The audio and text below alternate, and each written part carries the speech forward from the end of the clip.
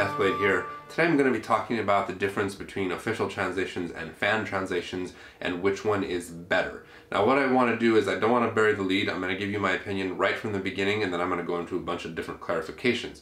My opinion is, number one, it doesn't really matter if a translation is official or not. That shouldn't really be a huge bearing on whether or not you decide to read it. Now, I'm not getting into issues of legality or licensing here, because sometimes there are going to be official translations and then other people are going to translate something on their own as a fan translation, and then both can exist and one is official, one's not. I'm not talking about situations in which there is an official licensed version already in existence or that has come into existence and whether that should be compared to the fan translation. What I'm simply talking about are situations in which the only translation that you can find is a fan translation. If there's only a fan translation, I've heard some people basically say, oh well, that's not an official translation, so I'm not going to read it. I think that's complete bunk. I think that a lot of people who are fans of translated content, whether that's Chinese or otherwise, know that especially early on when industries are beginning, a lot of times it is only the fan translations that are present, and that is the only thing you can find in terms of content. The reason why I say I don't think it matters if something is an official translation or a fan translation is because the difference between those two oftentimes has nothing to do with the actual translator, and it just has to do with the license. How could something become an official translation? Well, there are a few different ways. For instance, the person that owns the rights to this content, they could go out to find a translator and hire that person directly to translate it and then check all the content to make sure it's appropriate. It's possible they could hire a translation house who would then go out and hire translators to do it. There may or may not be some level of editing or oversight. On the other hand, it could be a situation where somebody does the translation as a fan and then later that translation becomes the official licensed translation. Now, because of how many different ways this can happen, that is basically why I say I think it's meaningless whether something is official or fan translation. One perfect example is the translation of the classic Wuxia novel 11th Sun, which essentially started out as a fan translation, then eventually turned out to be licensed and then published as an actual official translation. But in the beginning, it was a fan translation. Also, a lot of the stuff on Wuxia World right now, for example, my main projects, I Shall Sail the Heavens and A Will Eternal, both started out as fan translations, but now they are officially licensed and they are the official licensed translation. Is there any difference between them because they became licensed? There is not. And that's why I say in a situation where there is no official translation, the fact that there is a translation that is not official doesn't really have anything to do with anything. Now obviously there is going to be a big difference usually with an official translation, and that's going to be that there is some sort of oversight, some sort of editing, some sort of official process that will hopefully ensure that it's good English and that it's a good translation, but that's not necessarily true. Take webnovel.com. They have a bunch of novels that they own the rights to that are complete and utter trash, sometimes even machine translated, that they say are their official translations. Obviously, the fact that it's an official translation doesn't really have any bearing at all on the quality per se. Another official translation are the Condor Hero books, which are fairly popular, and to be honest, I think in terms of the English, overall they're very, very good. One of the big problems with them, which I talked about in a video here, has to do with their choice of naming conventions, which there basically isn't a convention. It's very random and it's not accurate at all. However, it was similar with the Deer in the Cauldron translation, which is another classic Wuxia novel by the same author. I am a real big fan of that Deer in the Cauldron translation, probably because I read it before I knew anything about Chinese. If I read it later, knowing about Chinese, knowing how the genre works, I'm not sure my feelings would be the same, and I haven't read it for many, many years, and the last time I read it was again before I started studying Chinese. Sorry, went back to the Condor Heroes translation. In addition to the problem with the names,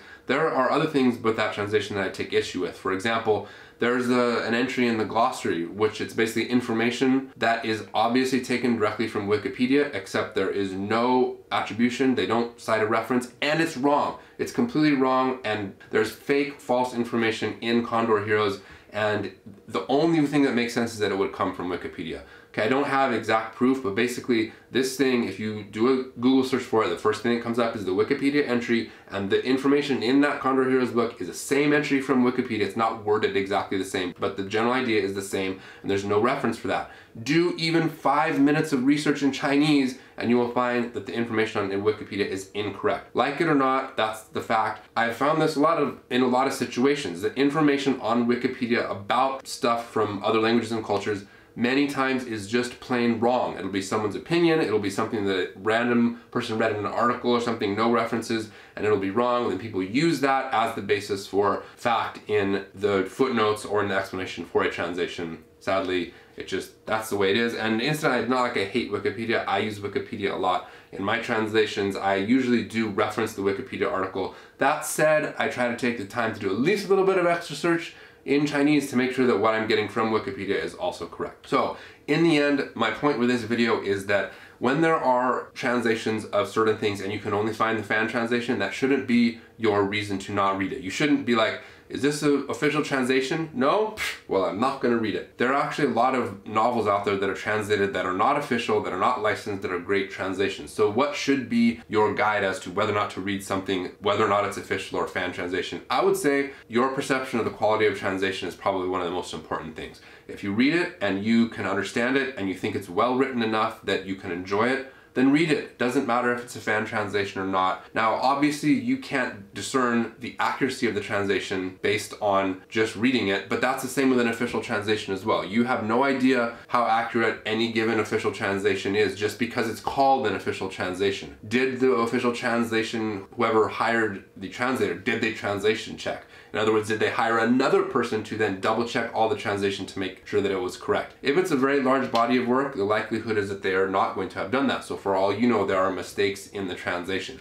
There are a million factors that can play into it, but it just saddens me when I see people judging fan translations just because they're not official. Okay. Fair disclaimer here, I obviously am biased because I started out doing all fan translations, but that said, now my fan translations have been turned into official translations, at least some of them have. I still have some other translations, same author, by the way, as that 11th Son author. I have 3 fully translated novels that are not official, they are not licensed, and I don't really know how to make that happen. Based on the information I have, that author's works were all purchased by some major media company, and there has been radio silence from anybody or everybody about what that company is planning to do with those licenses.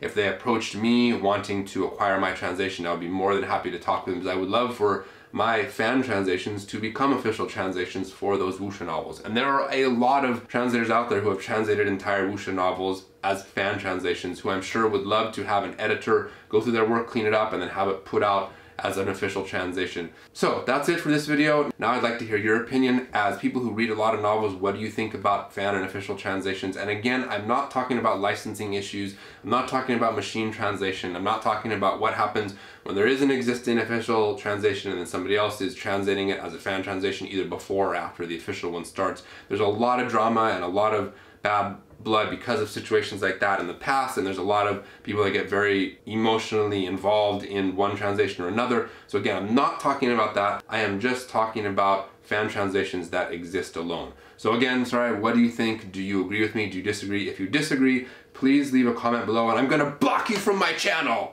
No, I'm just kidding. If you disagree with me, please feel free to leave a comment below. If you agree, leave a comment. If you have different insights or thoughts or experiences, I would love to hear about it. That's it for this video. If you like this kind of content, please do like and subscribe. Please share. I would love for you to share this video on a forum or whatever to bring up some more discussion in different places for people to talk about this kind of thing. I know the subject is talked about in the past and online before, but this is my take. That's it for this video. I'll see you next time. Godsala.